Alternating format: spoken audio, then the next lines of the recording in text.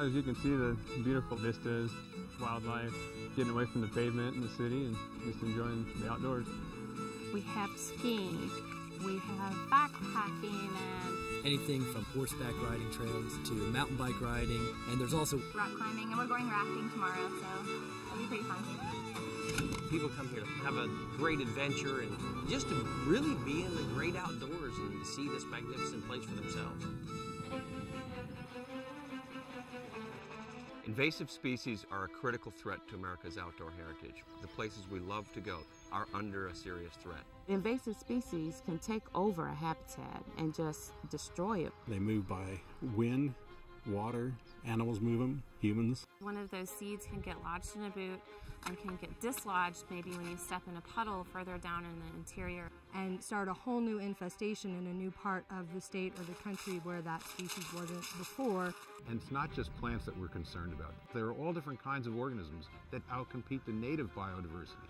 And that's a problem, because, I mean, look at this place. This is incredible. We don't want to lose this resource. Outdoor recreationists can do a lot to prevent the spread of invasive species in the areas that they love. It's this combination of recreation and stewardship.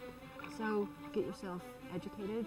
These places are beautiful, and this is where we all recreate, and if we don't take care of them, they're not going to be here.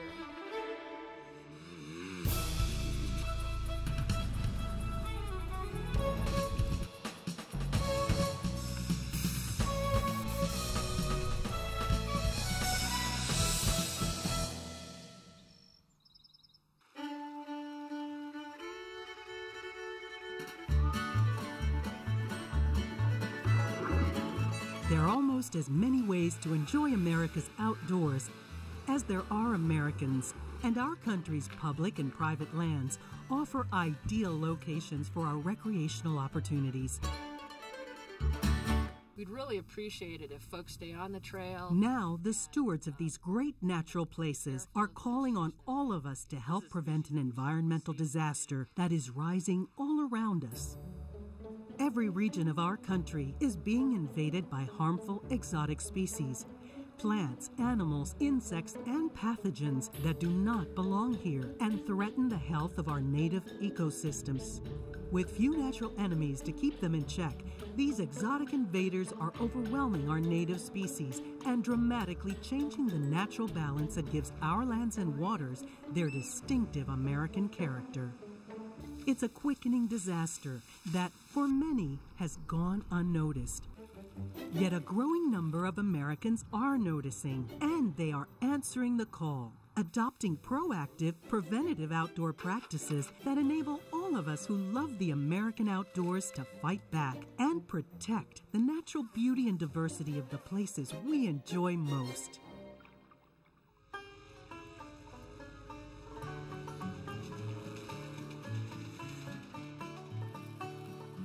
Acadian National Park is just one of my favorite places here in Maine. You've got Cadillac Mountain, which is the first place in the United States where the sun supposedly touches first thing in the morning. You've got the rocks, you've got the ocean. It's unique in New England. And to have people working and helping prevent the spread of invasive species keeps places like Acadia for more people to enjoy. If we do this here now, and especially if we work with the communities that are also a part of this area, we're going to be able to keep the invasives off this island and get rid of the few that we have. Certainly as you walk, you have to consider that you might have picked up a seed or another thing that could start an invasive plant in a new place. And so definitely clean off boots, clothing, and gear before you move to new areas. Guides have a lot of influence on people, and they listen to what we say. We try to educate people. Have fun out there. We stop on islands occasionally, and we try to leave as little impact as possible. We stress LNT, leave no trace. If you put your kayak back on top of your car, you make sure you don't have a lot of mud or weeds, to make sure you didn't drag anything along with you when you go to another area. In north central Maine, you'll find Baxter State Park, a diverse home for the many native animals and plants found in our northern forests and wetlands. Our lakes and ponds here in Maine are a very important part of our state's economy. property values start plummeting when a lake becomes infested with an aquatic invader. Recreational values also decline. I mean, look around you right now. This is what's at stake. So if you spot something suspicious, run it through the field guide. If it checks out to be native, then you're fine. And if not, bag a sample, mark the location, and send it to us. You probably aren't going to learn all of the aquatic plants, but you can learn the 5 that are growing in front of your camp.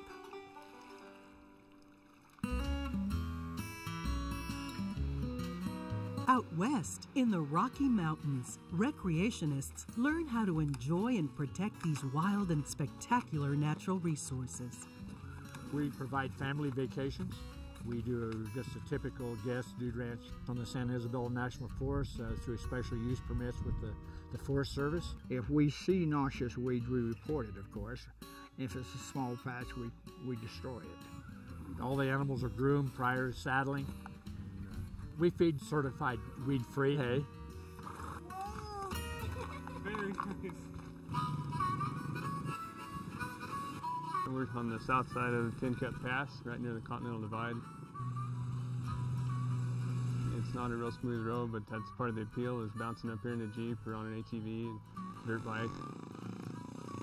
When folks are up here using this beautiful area and traveling on the trails, the main thing is for them to stay on the trails, not get off where they're disturbing the ground and making new sites for weeds to get a foothold. It's also important to clean your equipment, ATVs, dirt bikes, Jeeps. That's what it should all be about, is keeping it just the way it is, just the way you saw it. Don't change anything. We're on the Arkansas River, the most recreated whitewater river in the country. We do have invasive aquatic species in Colorado. Everything's interconnected via waterways and pipelines, etc. We can be a conduit between the moving waters, so we can just get people to clean and drain and dry their boats between uses, and that can be a real advantage, because really those little critters can hide just about in anything that's wet. If your boat ends up in Oregon's Umpqua River, you should know how to protect this environmental gem from aquatic invasive species. On the Deschutes River, they have New Zealand mud snails. And if you're rafting the river and you come here, especially if your gear is still wet from the Deschutes, when you go into the Umpqua, you might be losing some of those mud snails into this river, and they get established. So the best thing is to let things dry long enough so that the snails dry out. Prevention is so much easier than eradication later. Linville Gorge Wilderness Area in North Carolina is a mecca for hikers and rock climbers, but vulnerable to harmful exotic species. We offer guided rock climbing trips. We also talk about how we can protect the environment. And with the invasive species, we point out those to people as we're hiking in along the trail, so they understand that a little bit better. Because this is everybody's land, and we need to take care of it so it's here for future generations. Climbers are a community of people that continually travel. Plant material could be taken from here and inadvertently dispersed as far away as California, Canada. Climbers go where the rock is. When they fold up their rope bags, let's look for something that's not native and try to keep from carrying it out.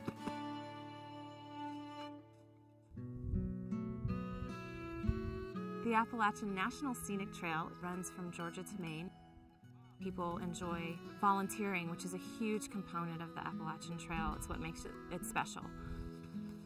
As a hiker, you can always make sure that when you're going into a new area that your boots are clean, that your clothes are clean, that if you have a dog that you're making sure that it's clean before and after it's come off the trail to minimize the spread of those seed sources. We encourage volunteers to come out, and we train them how to use our data sheets, our GPS units. We go out on the trail. We train them how to collect data on invasive plant occurrences. This is coltsfoot. You collect the species, the latitude and longitude, and enter that data onto EDMAPS, is Early Detection Distribution Mapping. It's a national web database so that we can protect our native species that are unique to this area. Camping is a great way to enjoy nature and an opportunity to protect it from exotic invaders. There's an art to camping. There's an art to making yourself comfortable and getting along well outdoors, and wanted the kids to learn that as well. Invasive species can hitch a ride on camping equipment and vehicles. Campers can stop the spread by inspecting and cleaning their tents and other gear before moving to a new area. Invasive forest insects and diseases can infest firewood. You can protect America's forests by not moving firewood and by practicing burn it where you buy it. Just enjoying the great outdoors here. Cities and municipalities build these greenways because they want to get the public involved in the area. But greenways become vectors for invasive species that move from one place to another. People like to bike on these trails, and one thing that's really important for these folks to do is to take their bikes, make sure and inspect them, because they may carry invasive plant materials. A large percentage of our customers and skiers are here for aesthetics, for beauty, to experience nature in winter, to not want to change it in any way, but just to appreciate it. I love this place. It's just so beautiful and so unique. But, when there's no leaves on the trees and there's no plants sprouting out of the ground, you don't think about invasive species. We're feeling the effects of invasive species. There's quite a few coming through the trails, and it's impacting our forest every day. I clean off all my gear before I put it in my truck. I try to be really careful if I do collect stuff, to clean it off. Everybody clean their gear? Yep. Decontaminated? All right. The cave environment is quite delicate. Our motto is take nothing but pictures, leave nothing but carefully placed footprints, and kill nothing but time.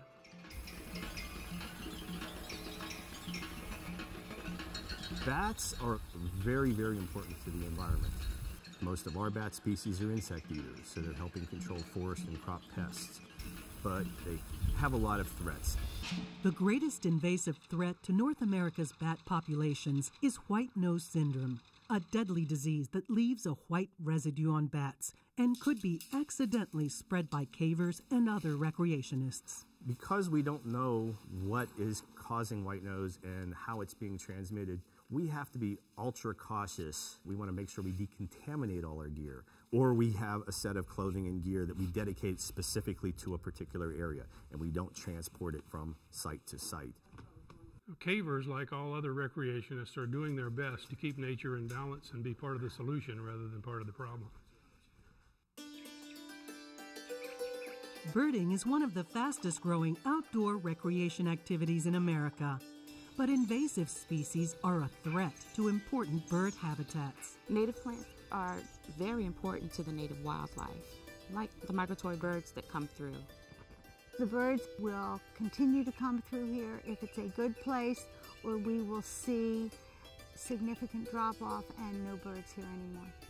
One of the first things you could do is to become familiar with those plants that don't belong. As birders, we will be aware that something has changed, something that probably doesn't belong there. And we can bring these to the park, the refuge, or the county's attention.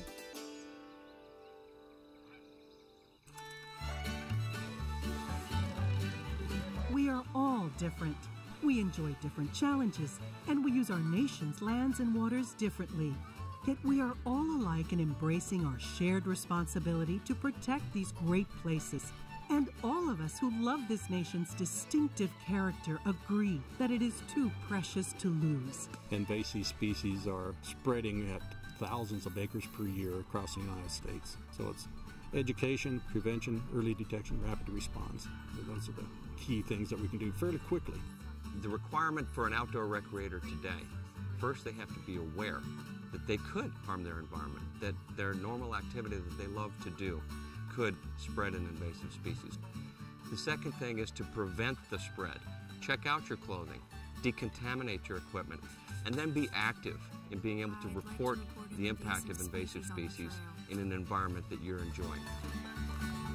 One of the most important things you can do to tread lightly and be a good steward is stay on the designated trail. It's also important to wash that vehicle. If you see weeds, pull them off. Clean your boat, clean your trailer. There's also websites to help you learn how to minimize your impacts and hopefully maintain your access for future opportunities. The most important thing for me, why I would want to definitely preserve this, is because I'm also a grandma, and our most important thing is our legacy. To lose places like this would be a disgrace. I think we'd run out of books to write because we run out of time to pause, and that's what we need to do.